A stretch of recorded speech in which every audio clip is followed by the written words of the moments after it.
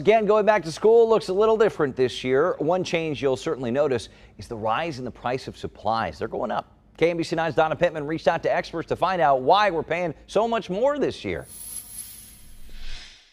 Picking pencils, flipping folders, and bagging the right bag. Back to school shopping is as exciting as ever, but a bit more expensive this year. The good news is from most economists, they are expecting this to be a short-term issue. Catherine Cullen is the Senior Director for Industry and Consumer Insights at the National Retail Federation. She says that this has been coming since the pandemic began.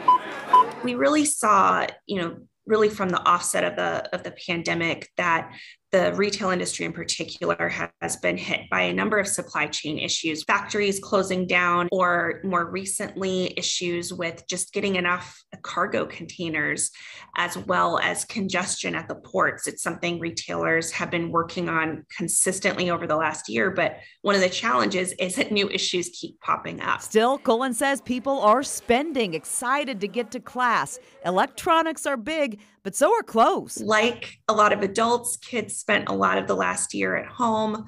Not only did they grow during that time, but they're also getting ready to head back to school in person for the most part. At least that's the expectation right now.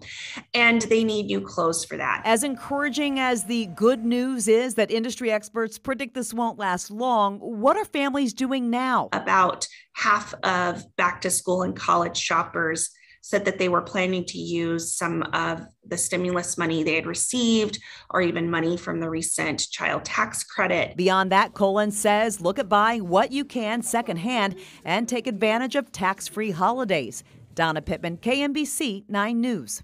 You're in luck. Missouri's tax-free weekend is coming up Friday, August 6th through Sunday the 8th.